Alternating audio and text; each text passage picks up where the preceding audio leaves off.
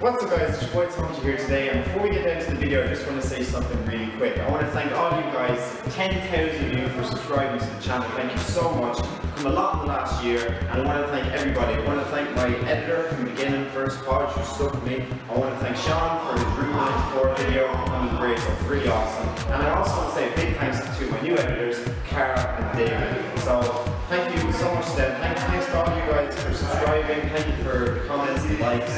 But anyway, to celebrate the 10,000, we're going to be doing the advanced dope dancing tutorial. Now, as the name suggests, it's advanced, so it's not going to be easy. So I suggest go back and check the tutorial beforehand before you watch this one.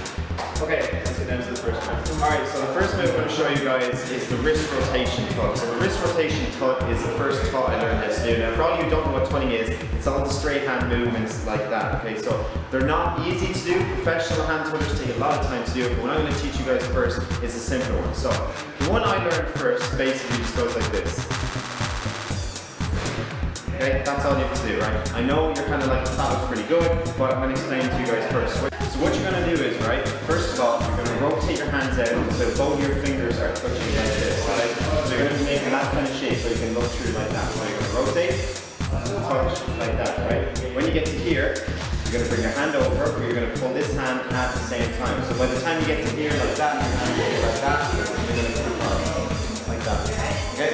Now, you can do that, right, or you can move your head with it. It gives more movement, so it kind of looks better. So remember, rotate, touch, cross.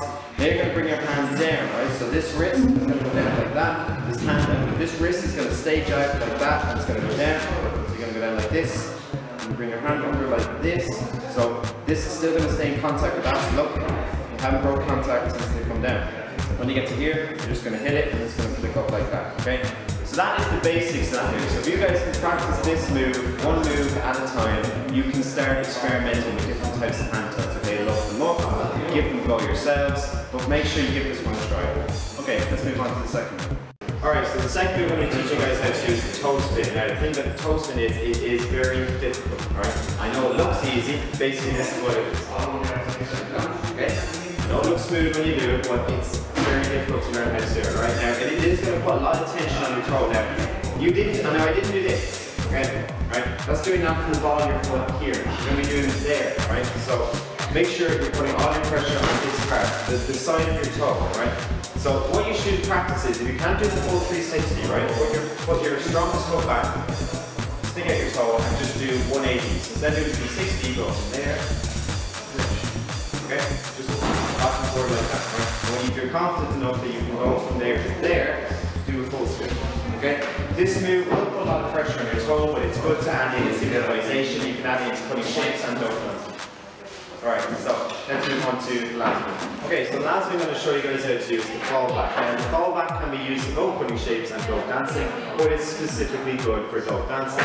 Now, I didn't learn this move straight away. First, I had to slowly learn how to do it over time. But what you should do to start off the move is slowly fall back, right? So what I did practice was, right, you position your legs out, okay, so they're more than shoulder width apart, so you have a lot of spacing, right? You place your hand like this, right? You go back slowly until eventually you touch the floor, okay? And come back up. Now, it is going to put a lot of pressure on your quad, and it's going to require a lot of hand kind of like, you know, strength to push back up, right? So when you get back to here, right, you're going to push with this hand, and you're going to push with your legs back up, like that, okay? So if you watch the hand, right, you spring down and back up, okay? So obviously, if you guys have noticed like this, kind of spin like that so we don't fall back over. So you might fall back a couple of times, don't worry, you will when you're learning how to do it, but just make sure you keep practicing. Okay, that's the last move. Thank you so much for watching, guys. That is the tutorial for today, but make sure if you want to check out some other tutorials, go and check out our Facebook page. We've got smaller condensed ones and other dance videos. They will be on the channel's main page. Also, if you want to check out my Instagram page, it's there too. Until next time, guys, thank you so much for the 10,000 subscriptions. There are going to be plenty more videos coming up. And all you guys got to do is hit that subscribe button, keep liking and commenting, and you know I will answer you back, and you know I'll bring out more for you, alright? Until next time, guys, stay strong, keep dancing.